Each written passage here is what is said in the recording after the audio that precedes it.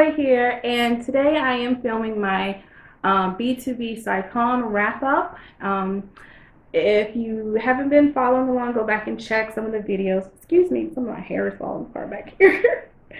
Anyway, I have been doing a countdown to con season because I had 3 conventions coming up kind of back to back, and I veered off from that just a little bit to focus on the first of those, which was the Brain to Book Cyber Convention. It was completely online, and so this is kind of my wrap up, my whole takeaway from it. While I'm speaking, I'm going to be highlighting some really cool book covers that were featured at the convention. I can't do all of them, but because I was featured as a romance author and a fantasy author, that's what you're going to see on the screen somewhere. So it'll start with romance books and then it'll go into the fantasy books. And so yeah, so I'm going to put on my glasses and take out my notes, and I'm going to go over some of my kind of experience. So this is actually the 3rd year that they've done the B2B Psychon, but this was my first year participating, and it was a total learning experience. There was, I don't know how to describe it really. It was fun. I mean, don't get me wrong, whatever, good or bad, the whole event was really fun. When it was, actually happening, there was the excitement of, things that were just kind of happening at the time. And so it was very kind of stressful, but a good kind of stress, I was able to make it to 2 panels, which I don't know how that happened, because the last one I did, I was actually out of town. I had a horrible Wi-Fi connection, but I was there anyway. So I think the main thing that I can take away is any type of live interaction that you can do at these type of events, do it. I also participate. I didn't have a book entered, but I voted on Cover Wars. That was a lot of fun. The fantasy group, we did a scavenger hunt, which I enjoyed going through that. Seeing some of the other books. So the scavenger hunt was really fun. But I think the main thing for me as an author was just seeing all the different author showcases. And what that is, that's basically like the equivalent of like your author table at a live event, your booth.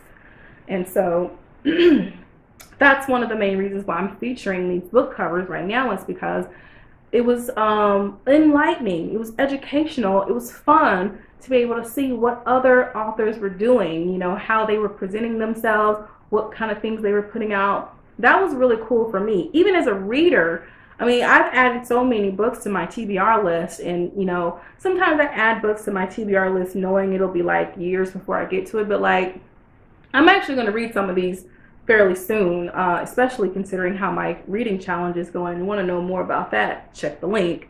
But yeah, so that's so the author booths were phenomenal.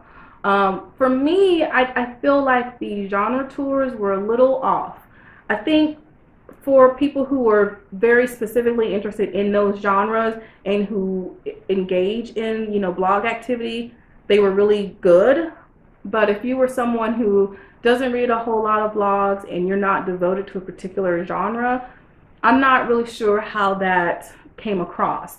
The group itself has posted some different stats about how things went, and it seems like overall the event went really well. So I can only give you like my perspective. I feel like me as a reader, the genre tour was a little wonky, and so were some of the blog hops. Now, because I love to read blogs and follow blogs, that part of it was good for me. I was just trying to think from maybe the aspect of a reader, maybe someone who saw something posted on Facebook or saw something on Twitter and decided to check it out. Those might have not been, the draws that they could have been. But I definitely think anything that the panels were great, the scavenger hunts, the cover wars, like those types of things were just really fun, and I really enjoyed those.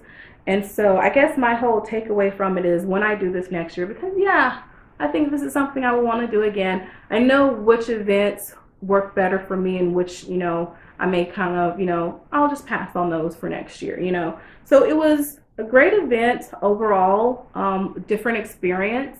I can tell that it's growing a lot just from the type of activity that was happening in kind of the backstage area, because we had like an online backstage area and seeing, you know, some of the comments and things that were going on.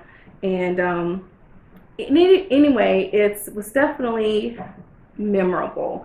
I was traveling for most of it, and so it kind of helped keep me distracted from some of the life drama that was going on, because you know how it is, people. So I'm glad that I did this event. I will definitely do it again. I've learned a lot. I've met a lot of cool people, added a lot of books to my TBR, you know, so that in and of itself was pretty cool. I didn't win anything from the big giveaway. I was so disappointed, but there could only be so many winners. But yeah, I mean, I feel like this was the type of event that a lot of people missed out on. So hopefully next year we'll get more of the word out and so many people won't miss out on it. It was really cool. And I think that's really, oh, I did want to go down a quick rundown. Like I said, I was represented in both the fantasy and romance genres. My author showcase was under the romance section. But just to give you a quick idea of how many people were participating, there were 15 mystery thriller authors.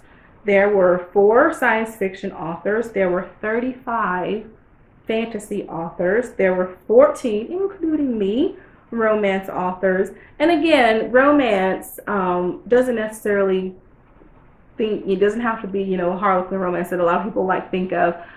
One of my stories is a paranormal romance. It actually has like a Christian worldview. It's not Christian fiction, but like that's still considered a romance. Another one of my romances is a contemporary rom-com. It's a romantic comedy. So again, not a whole lot of steam going on there, but it's a romance. So there were 9 young adult authors.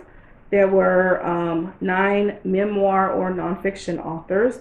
There were 5 horror authors, 8 science fantasy authors. That's a genre that's becoming more popular, you know, a blending of the science fiction and fantasy. And then there were 8 historical fiction authors. So there was quite a bit of variety. There was really something there for everyone if you were willing to look for it. And it really wasn't that hard to find if you went to the main site. So anyway, this is my wrap up for the B2B SciCon 2017, and I look forward to seeing you in 2018. Bye for now.